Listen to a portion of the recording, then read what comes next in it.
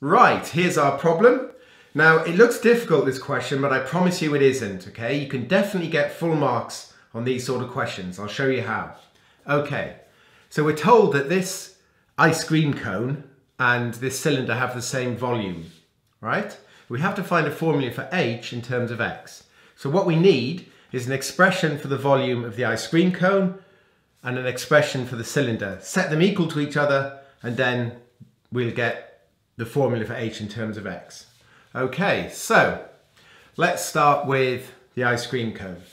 So it's composed of a semicircular dome at the top, which has radius x.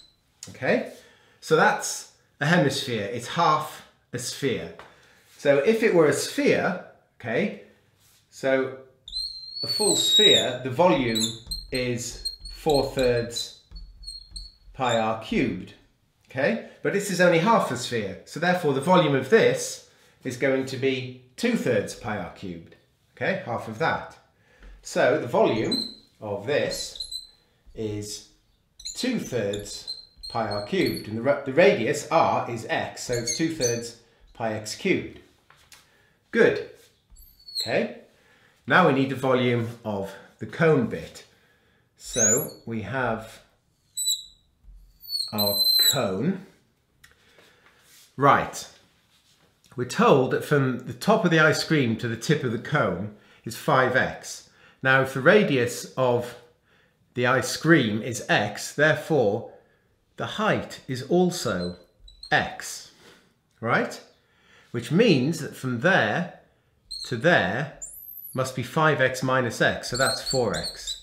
So the height of this thing here is 4x.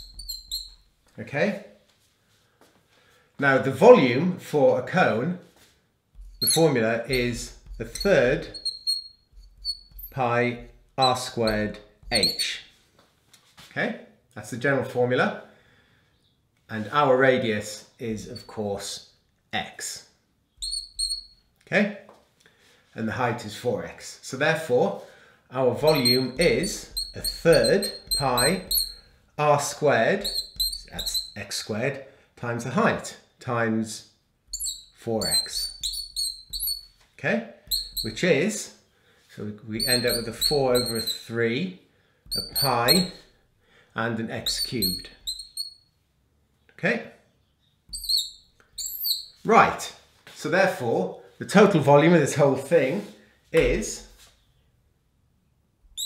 okay, total volume is 2/3 pi x cubed plus 4/3 pi x cubed, which is 2 plus 4 is 6, 6/3 is 2 pi x cubed. Okay, so that's our expression for the volume of the ice cream and the cone. Right, now what about this thing? Let's have a change of colour, why not? Right, so volume of a cylinder, pretty simple. The general formula is the area, which is pi r squared times the height. So, right, general formula first, pi r squared h, okay? So in our case, the volume is pi, the radius is 2x, pi r squared, always use brackets when subbing in, okay? It's very easy to make this mistake.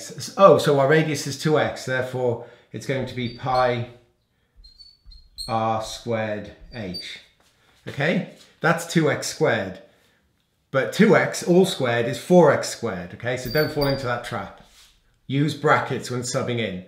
So pi r squared times h, which is just h. Okay, so our volume is 2 squared is 4, pi x squared h. Okay. Simple. Right. We're told that these have the same volume, so therefore that equals that. So let's put them equal to each other. Let's do this in orange. So, therefore, 2 pi x cubed is equal to 4 pi x squared h. Right, and we want h in terms of x, which means get h by itself, or make h the subject. So, therefore, h is equal to all that divided by all that, 2 pi x cubed divided by 4 pi x squared. All right, so let's neaten that up. Pi in the top, pi in the bottom, 2 can go, 2 there. X squared on the bottom, x cubed on the top, leaving just 1x on the top. So, therefore, h equals x over 2. There you go. There is our formula for h in terms of x. Nice simple formula. Like I say, don't be intimidated by these questions. You can definitely do them. Okay, that's how it's done.